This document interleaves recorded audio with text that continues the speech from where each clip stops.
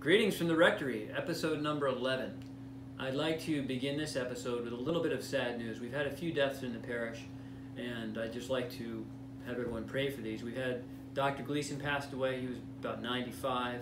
Marie Mudd of happy memory was 100 and a quarter.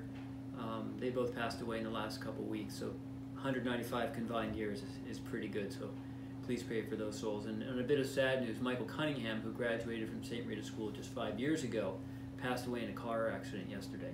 So I'd ask you to please pray for the repose of his soul and for his family, certainly, as they undergo the tragedy of losing their son.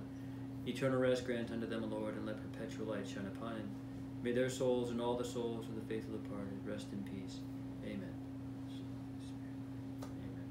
Thank you for that. Now for some better news. Let's go to some better news straight away. We had our first weekend of Masses, and it went swimmingly, I thought. We had very few problems. The Holy Spirit worked out. No Mass was too full, and every Mass was needed. So that was good to see that we calculated that properly. So we split up the Latin Mass, we split up the 11 o'clock Mass, and we split up the Spanish Mass because those were our three most crowded Masses. And so we had a second Mass for each one of those hours, and it went very well. It was pretty full for the first one, and then a little half full, three-quarters full for that second one. So they were definitely needed, and it was good, better than good. It was great to have everybody back in church. We weren't full-blown singing and incensing and everything quite yet, but it was just a wonder to have everybody back in church. Thank you. We have the same schedule for this weekend. I don't see an end to this schedule for a little while. Until we're able to open up the entire church and use all the pews, we'll probably be running this same basic schedule. So we'll get used to it. Makes for a long Sunday morning. I would like to remind people, because of this schedule, we won't be having confessions on Sunday. So we have confessions all the other days are regular. Saturday is regular, but it's just too hectic to try to get in the Masses and have the people lined up on the aisle and have the confessions while the Masses are going on under these current restrictions. So we will not be having confessions on Sunday for the time being until we switch back to our regular schedule.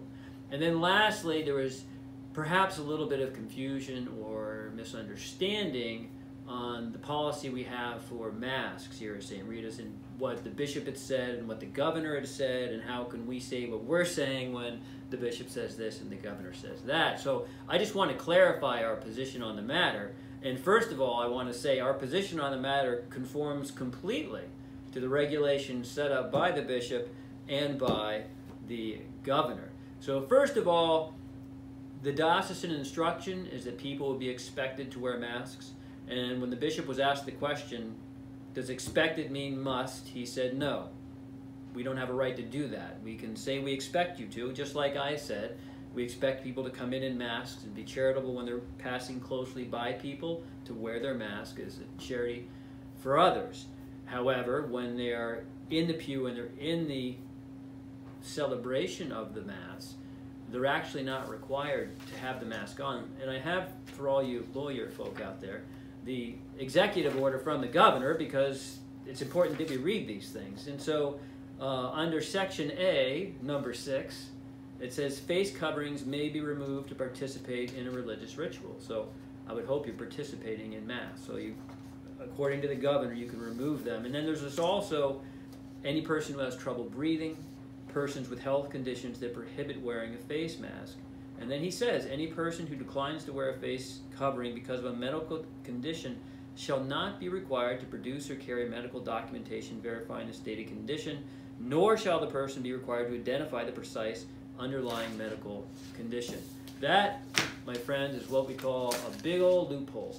And when we have big old loopholes, people take them. And so that's why I decided to say, why don't we see if we can be reasonable considering all the parameters that both the bishop and the governor have set out to make people most comfortable. What can we do?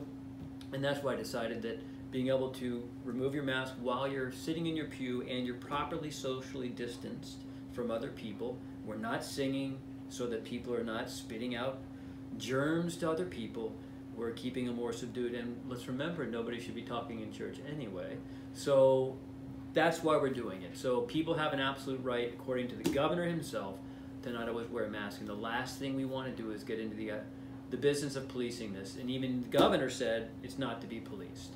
And so that's what the bishop says, that's what the governor says, and that's what we're going to do. And by and large, we had little to no problem this weekend. People were very charitable. Some people chose to wear them during Mass. Some people chose not to wear them during Mass. And that, according to the governor, is their prerogative to do. And who are we to remove that choice from them?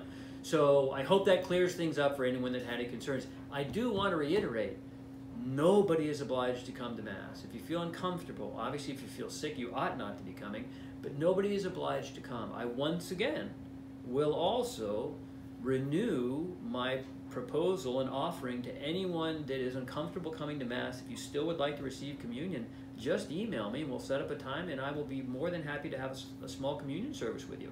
I do have people that are a little bit older that are doing that on a regular basis, and it's just fine. They're not ready to go back to Mass, but they still want to receive our Lord. That's all we want, is to be able to offer our Lord to them. So if you're a little bit uncomfortable, you don't need to come to Mass, but you're certainly welcome to come to a communion service of your own choosing, in your own time. Just let me know, or Father Bork know, or Father Carroll know. We're more than happy to take care of that for you. So I hope this clears things up. We've got another exciting weekend coming up, and I hope it all works out just as well as this weekend did. May Almighty God bless you and keep you. The Father, and the Son, and the Holy Spirit. Amen.